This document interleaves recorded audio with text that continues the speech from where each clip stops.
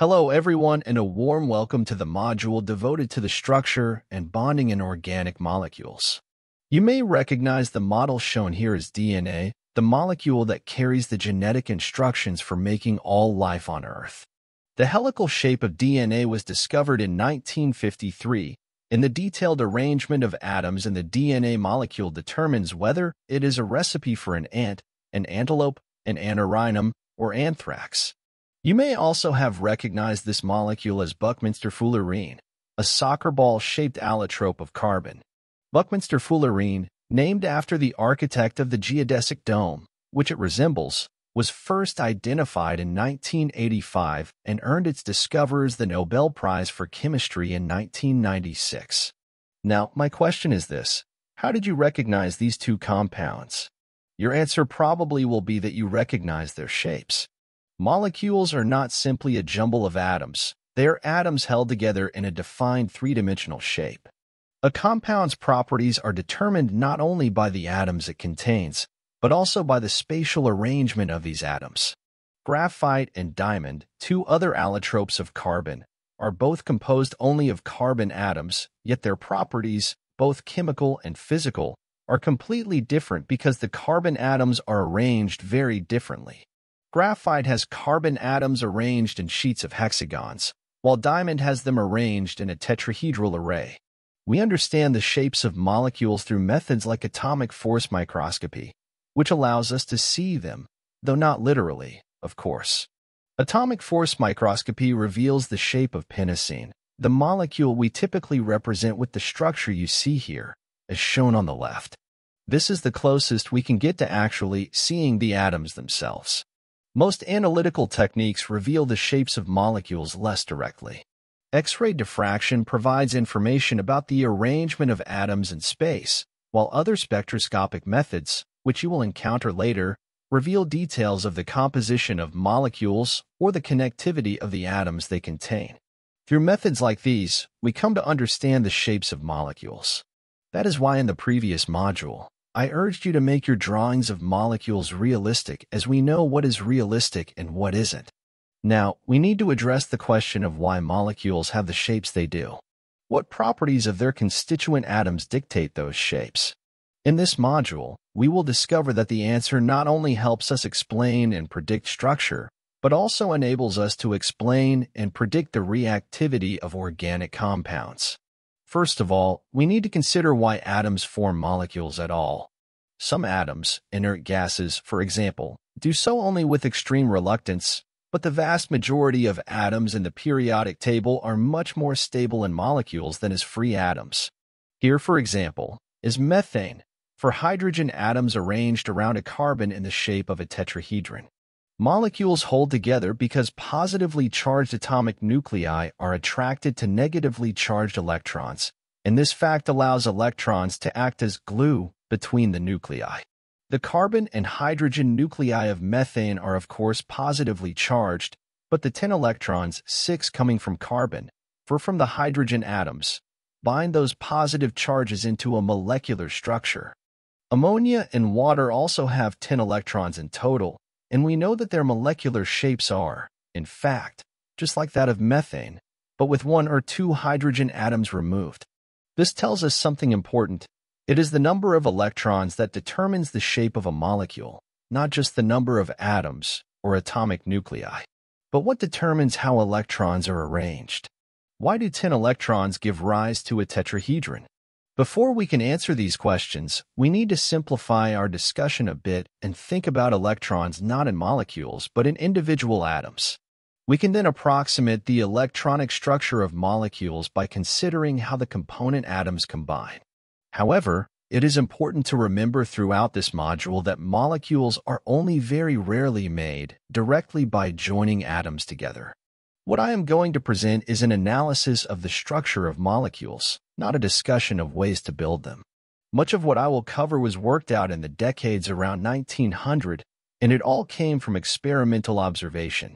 Quantum theory explains the details, and you can read much more about it in a textbook of physical chemistry. My aim here is to give you enough understanding of the theory to be able to use sound principles to predict and explain the structure of organic molecules.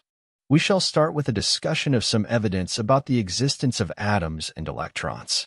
Many towns and streets are lit at night by sodium vapor lamps, which emit an intense, pure yellow-orange glow. Inside these lights is sodium metal. When the light is switched on, the sodium metal slowly vaporizes. As an electric current is passed through the sodium vapor, an orange light is emitted. This is the same color as the light you see when you put a small amount of a sodium compound on a spatula and place it in a Bunsen flame.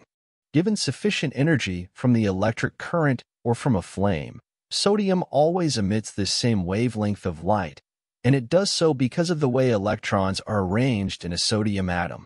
The energy supplied causes an electron to move from a lower energy state to a higher energy or excited state.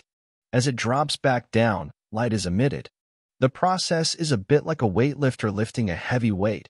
He can hold it above his head with straight arms, but sooner or later, he will drop it, and the weight will fall to the ground, releasing energy with a crash, if not a broken toe. This is the origin of the lines in the atomic spectra not only for sodium but for all elements. The flame, or the electric discharge, provides the energy to promote an electron to a higher energy level, and when this electron returns to its ground state, this energy is released in the form of light. If you refract the orange sodium light through a prism, you see a series of very sharp lines, with two particularly bright ones in the orange region of the spectrum at around 600 nanometers. Other elements also produce similar spectra, including hydrogen. Since a hydrogen atom is the simplest atom of all, we will look at the atomic spectrum of hydrogen first. The absorption spectrum for hydrogen was first measured in 1885 by a Swiss schoolmaster, Johann Balmer, who also noticed that the wavelengths of the lines in this spectrum could be predicted using a mathematical formula. You do not need to know the details of his formula at this stage. Instead, let's think about the implications of the observation that a hydrogen atom, with just one electron, has a spectrum of discrete lines at precise wavelengths. It means that the electron can only occupy energy levels with precisely determined values. In other words, that the energy of an electron orbiting a proton is quantized. The electron can have only certain amounts of energy, and therefore the gaps between these energy levels, which give rise to the spectrum, likewise can only have certain well-defined values. Think of climbing a flight of stairs. You can jump up 1, 2, 5, or even all the steps if you're energetic enough, but you cannot climb up half or 2/3 of a step. Likewise, coming down, you can jump from one step to any other. Lots of different combinations are possible, but there is a finite number, depending on the number of steps. You may have heard of an electron orbiting a hydrogen nucleus previously, as that is one way of thinking about an atom as a miniature solar system with the nucleus as the sun and the electrons as planets. This model breaks down when examined in detail, as we shall see shortly, but for now, we can use it to understand why electrons must exist in quantized energy levels. To do this, I need to introduce a concept from 19th century physics, the experimentally observable fact that particles such as photons and electrons can also exhibit wave-like behavior in addition to their particle-like nature. It is not immediately obvious why the energy of a particle should be quantized, but it makes sense if you allow yourself to think of an electron as a wave. Imagine a taut string, such as a piano wire or guitar string, fixed at either end. You may well know that such a string has a fundamental frequency. If you make it vibrate by hitting or plucking it, it will vibrate in a manner represented in the diagram on the left. This diagram depicts a snapshot of the string. Alternatively, we could represent a blurred image showing all the possible positions of the string as it vibrates, similar to what you would observe with a slow shutter speed in photography. This is not the only way the string can vibrate. Another possibility, shown on the left, has the ends of the string and a point in the middle, known as a node. The wavelength of this vibration is half that of the previous one, doubling the frequency. Musically, this vibration sounds an octave higher and is called the first harmonic. The third and fourth possibilities for allowed vibrations are shown below, corresponding to further harmonics. Even if you are new to this concept in music or physics, you can see that the vibrating string must adopt one of these quantized frequencies. This is because the fixed ends of the string require the wavelength to be an exact divisor of the string's length. Frequencies are directly linked to energies. The energy levels of a vibrating string are quantized. Thinking of an electron as a wave makes it easier to understand why it can have only certain energy values. If you imagine an electron orbiting a nucleus like a string looped back on itself, you can visualize why only certain wavelengths are possible. These wavelengths have associated frequencies, and the frequencies have associated energies, providing a plausible explanation for the quantization of electron energy. The popular image of an atom as a miniature solar system, with electrons behaving like planets orbiting the nucleus, works in some situations, but we need to move beyond it. The problem with this view is that electrons can never be precisely located. Instead, they must be thought of as smeared out over the space available to them. This arises from Heisenberg's uncertainty principle, which states that we can never know exactly both the location and the momentum of any particle. With quantized energy levels, we know the energy of an electron, which means we know its momentum, and therefore we cannot precisely determine its location. As a consequence, we must consider electrons and atoms and molecules as having a probability of being in a certain place at a certain time. The sum of all these probabilities gives a smeared-out picture of the electron's behavior, similar to blurred pictures of vibrating strings.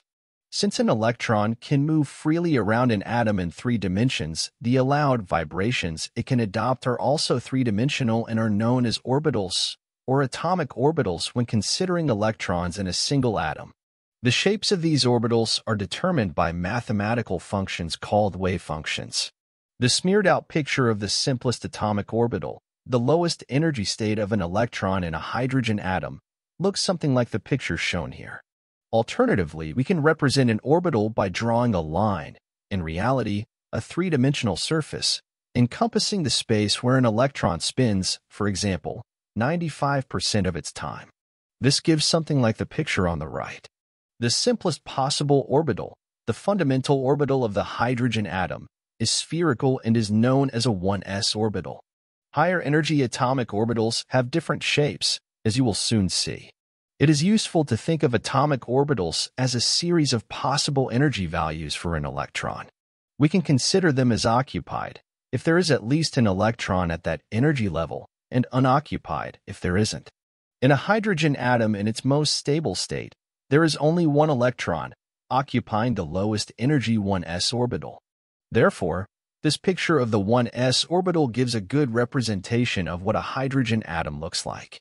We can also represent the 1s orbital as an energy level, with the electron that occupies it represented as a small arrow, which I will explain shortly.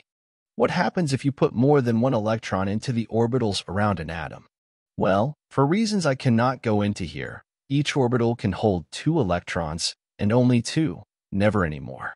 This is known as the Pauli exclusion principle. If you add an electron to the hydrogen atom, you get the hydride anion, which has 2 electrons around a proton. Both electrons occupy the same spherical 1s orbital. Here again, we can represent the orbital occupancy as an energy level occupied by 2 electrons, indicated as arrows. You may ask, why do we draw the electrons as arrows? Well, electrons possess a property known as spin, and the 2 electrons allowed in each orbital must spin in opposite directions. The arrows serve as a reminder of these opposing spins. The same is true for the helium atom. Its 2 electrons occupy the same orbital. However, the energy of that orbital, as well as all other possible orbitals, will be different from the orbital for hydrogen because helium has double the nuclear charge of hydrogen, causing the electrons to be more strongly attracted to the nucleus. We can represent the orbital occupancy like this, with the energy level lower than that for hydrogen due to this stronger attraction. So far, so good. Now, let's consider lithium. The lowest energy 1s orbital around the lithium nucleus can contain 2 electrons, but only 2. Therefore, the 3rd electron must go into a higher energy orbital, one of the energy levels inferred from atomic absorption spectroscopy. You can think of this orbital as the 3-dimensional equivalent of the first harmonic of a guitar string. Like the vibration of the string, this next orbital has a node. On the string, The node was the point where no motion was observed. In an atom, a node is a point where the electron can never be found, avoid separating the two parts of the orbital. For the orbital containing the third electron of the lithium atom, this node is spherical. It divides the orbital into two parts which nestle one within another, like the layers of an onion or the stone inside a peach. We call this orbital the 2s orbital 2 because we have moved up to an orbital with a node, like the first harmonic, and s because the orbital is still spherical. Originally, the s did not stand for spherical, but as all s orbitals are spherical, it is fine to remember it that way. In a lithium atom, the 1s orbital, which is close to the nucleus, is occupied by 2 electrons, while the 2s orbital, further from the nucleus, contains 1 electron. In beryllium, there is a second electron in the 2s orbital. As before, the energy levels change as the nuclear charge increases. Therefore, the orbital occupancy in lithium and beryllium can be represented as shown here. When we get to boron, something a little different happens. It turns out that for an orbital with 1 node, such as the 2s orbital, the node does not have to be spherical. The node can alternatively be a plane. This alternative arrangement for an orbital with a single planar node gives us a new type of orbital, the 2p orbital. A 2p orbital looks something like the picture on the left, in smeared-out form. It is often represented as the propeller shape in the middle, and it is conventionally drawn as the shape shown in the diagram to the right. I will explain shortly why only half of the picture of the p orbital on the right has been filled in. Unlike the 1s or 2s orbitals, the 2p orbital is directional. It points along an axis, and in 3 dimensions there are 3 possible orientations for the axis, each of which gives rise to a new 2p orbital, which we can call 2px, 2py, and 2pz if we need to. The planar node of the 3 2p orbitals gives them just slightly more energy than a 2s orbital, which has a spherical node. Therefore, boron atoms have 2 electrons in the 1s orbital, 2 in the 2s orbital, and just 1 in one of the 2p orbitals. The orbital occupancy is shown in the energy level diagram on the right. You can imagine the shape of each of the orbitals. On the left, there is a picture of them all superimposed. The next element, carbon, with 1 more electron, seems to have a choice. It can either put its 6th electron paired with the 5th one in the same 2p orbital, or it can put it into a new 2p orbital, leaving both electrons unpaired. In fact, it chooses the latter option. Electrons are negatively charged and repel one another, so if there is a choice of equal energy orbitals, they occupy different orbitals singly until they are forced to start pairing up. The repulsion between electrons is never enough to force an electron to occupy a higher energy orbital. However, when the orbitals are otherwise of identical energy, this is what happens. This principle is known as Hund's rule. An atom adopts the electronic configuration that has the greatest number of unpaired electrons in degenerate orbitals. While this may seem theoretical as isolated atoms are not commonly found, the same rule applies to electrons in degenerate orbitals and molecules, as you will see in the following lecture. Not surprisingly, the orbitals of atoms of the remaining elements of the first row of the periodic table are occupied as shown here. As the entire set of orbitals goes down in energy due to the nucleus attracting the electrons more strongly, filling up the 2p orbitals first singly and then doubly is a straightforward process. With the 10 electrons of neon, all the orbitals with 1 node are filled, and we say that neon has a closed shell. A shell is a group of orbitals of similar energy, all with the same number of nodes. Look at the diagrams below, which are the same as the ones you saw earlier. They represent the first 3 vibrational frequencies of a string.